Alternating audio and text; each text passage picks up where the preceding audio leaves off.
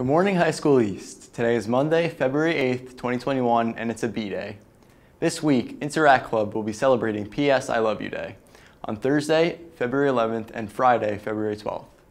Show your support and wear purple. Together we will rise. The National Art Honor Society will be hosting a virtual paint night on Tuesday, February 9th at 6:30 p.m. Email Ms. Uttendorfer to register. The cost is $15 per person and includes a canvas and paint. Proceeds will support Sunrise Day Camp. And now this.